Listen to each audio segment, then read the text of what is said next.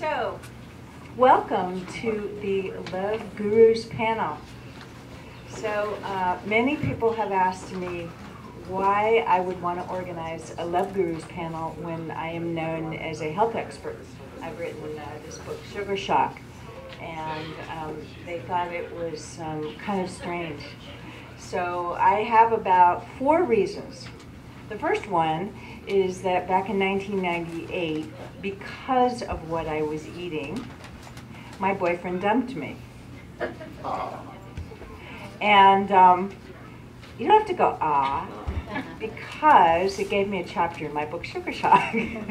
So in chapter 1, you will hear that what I ate, basically sweets and refined carbs, drove me to moodiness, depression, anxiety, picking fights.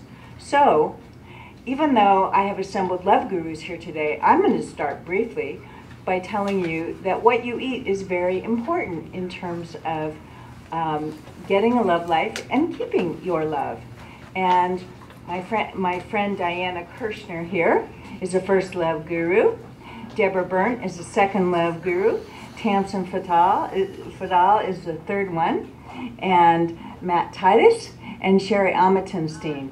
And the second reason that I've assembled this is that for some very strange reason, call it serendipity, over the last few years I've become friends with all of them. In one way after another. Sherry was my first friend. We met years ago at a journalism meeting. I had her on my radio show. I have a radio show called God with the Gurus. Matt and Tamsen were also on my radio show, and I had the pleasure of meeting them. Debra and met at a National Speakers Association meeting. Diana and I met at an event for authors. So it occurred to me, well, I have all these really cool author friends who are Love Gurus, so why not let them help you to find and attract love? So, the first, as I mentioned, Diane Kirschner. She is author of the best-selling book, want to hold it up? Love in 90 Days, The Essential Guide to Finding Your Own True Love. Debra Berndt, she is author of the brand new best-selling book, Let Love In, Open Your Heart and Mind to Attract Your Ideal Partner. Titus and Tamsen Fadal are authors of the best-selling books, 2 of them, Why Hasn't He Called? How Guys Really Think and How to Get the Right One Interested in You, and Why Hasn't He Proposed? Go from the first date to setting the date. And then we have Sherry Amatenstein, and she is the author of The Complete Marriage Counselor, once you find somebody, Relationship Saving Advice from America's Top 50 Couples Therapists. So, let's begin first. Some of you have wondered, I promised on my blog, which is sugarshockblog.com, that I would tell you about 3 foods that help love and 3 foods that hinder love. So, number 1 on my list of 3 foods that hinder love, sugar, soda. Lots and lots of it, not good for your love life. Number 2, that's really bad for your love life. Lots of alcohol leads you to do things you might not want to do. Plus, alcohol also can raise your blood sugar. Number 3, you're going to hate me, but hold off your hate for a second. Number 3, chocolate. Okay, but number 1 in foods that actually can attract love. Hold on one sec. Hold on one sec. Number 1, foods that can attract love, also chocolate. But we're talking about 2 different kinds of chocolate. So the chocolate with milk chocolate that has lots of sugar in it, that's not going to be good for you. But the dark chocolate, that actually has a lot of antioxidants and wonderful properties, so it is good for your love life. So does that, you were going to interrupt me? Is that what you were going to say? No, I was going to ask you about the alcohol. Sometimes you do things that you might not normally do during, I thought that might be a good thing. I wasn't sure. Is that what you mean to say? I have more than my share, I've had more than my share of conversations with women friends who have had a number of drinks, and then they were like, oh darn, I did something I shouldn't have done.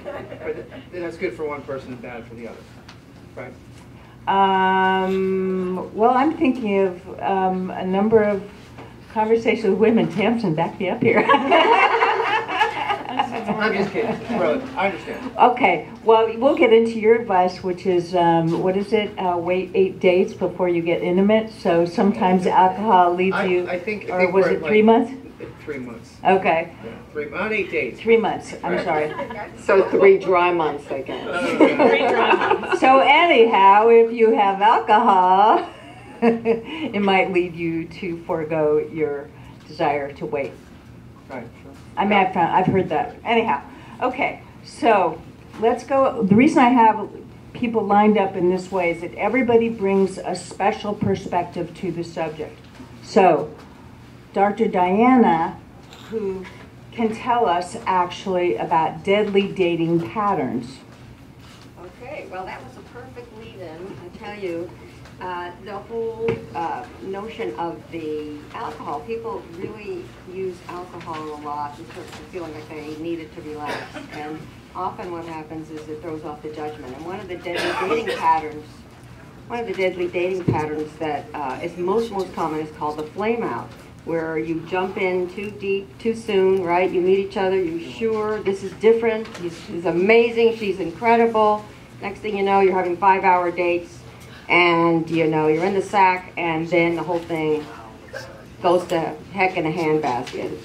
That's the flame out. Another really common deadly dating pattern is, of course, the hermit, where you are really hiding out.